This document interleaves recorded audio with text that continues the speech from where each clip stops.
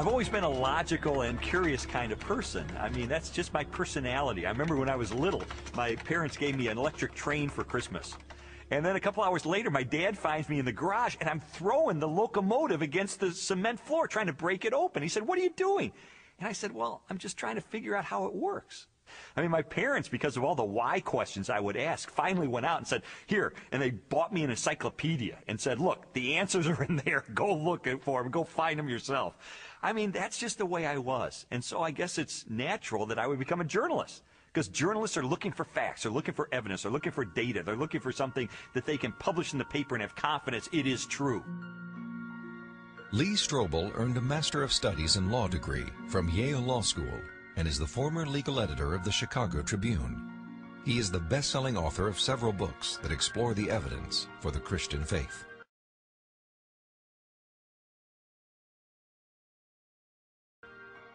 I guess given my curiosity, it's not surprising that when I was in high school, science was my favorite topic. Because there, the teachers actually encouraged me to, like, cut open frogs and find out how things work, which I thought was great. When I was a teenager, I had this deep trust in science, and I think part of it was prompted by the fact that I grew up in post-Sputnik America, where Eisenhower encouraged all young people to delve into science so we could catch up with the Russians. So to me, science sort of represented the empirical, the hard facts, the things that could be proven experimentally, and that was sort of the way in which I looked at life. I thought people who had faith, people who believed in supernatural things like God, I saw that as a sign of weakness because, you know, do you have any data to back that up?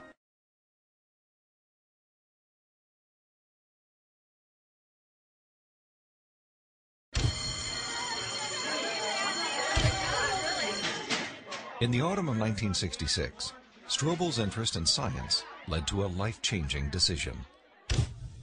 I can take you back to the exact spot where I was sitting. It was in the third floor, overlooking the asphalt parking lot. I was in the second row, the third chair from the front, when my biology teacher recounted in great detail this experiment that had been conducted in the early 1950s at the University of Chicago. This experiment that impressed Strobel so deeply was one of the most famous in the history of science. In 1953, Stanley Miller, a graduate chemistry student, tried to demonstrate how life first emerged on Earth.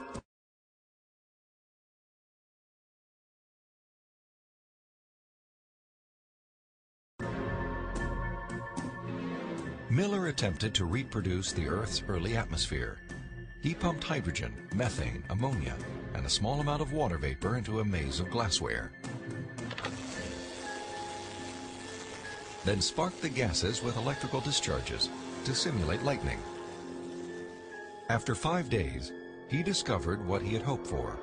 A few simple amino acids, the basic building blocks of living organisms, had collected in the dark residue at the bottom of the glass. Many hailed Miller's experiment as proof that essential components of life could have formed in the oceans of the Earth billions of years ago.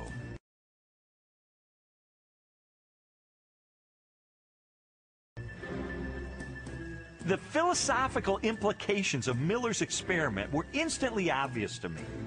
And for me, it was a eureka moment because I heard this and I thought, wait a minute. If you can show scientifically that life can emerge without any outside assistance, if life can emerge just from naturalistic circumstances, then God was out of a job.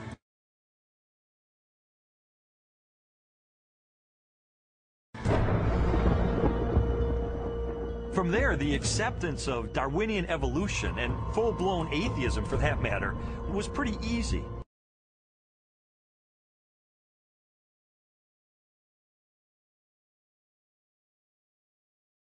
Because if living organisms could emerge by themselves out of this primordial soup without the assistance of any kind of a god or supernatural intervention, then they certainly could develop naturally over the eons into more and more complex creatures, just as Charles Darwin theorized in his book On the Origin of Species. As Strobel embraced Darwinism and its atheistic implications,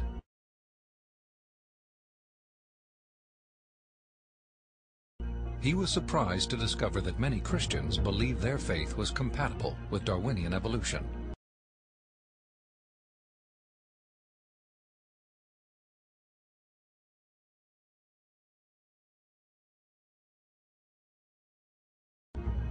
There's no way you can harmonize neo-Darwinism with Christianity.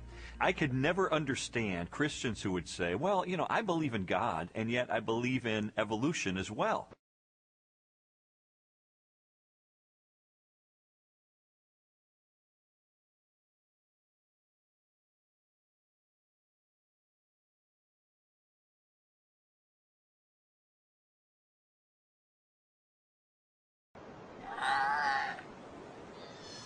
You see, Darwin's ideas about the development of life led to his theory that modern science now generally defines as an undirected process, completely devoid of any purpose or plan.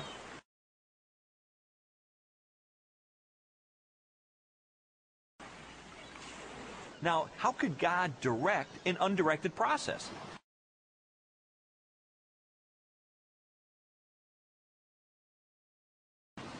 How could God have purpose and a plan behind a system that has no plan and no purpose?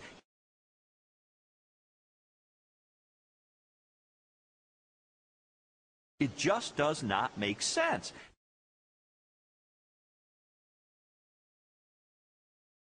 Didn't make sense to me in 1966, and it doesn't make sense to me now. In 1972, Lee Strobel married Leslie Hurdler. 5 years later, Leslie, an agnostic, became a Christian. And I thought, this is divorce. This is going to be the end of our marriage. But all the negative things I expected to happen in her as a result of her newfound faith, they didn't happen. And instead, I saw positive changes in her values and her character and the way she related to me and the children. And I thought, wait a minute. She is attributing this to God. And I don't believe God exists. And so that was the main thing that prompted me to say, maybe I need to really investigate this and get to the bottom of this and determine, is there really any rational way I could ever believe that this kind of a God really exists and really causes this kind of transformation in a human being?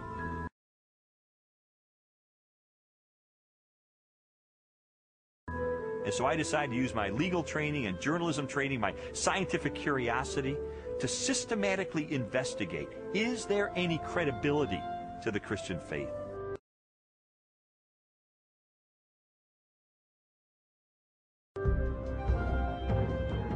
Because science had played such an instrumental role in his turn to atheism,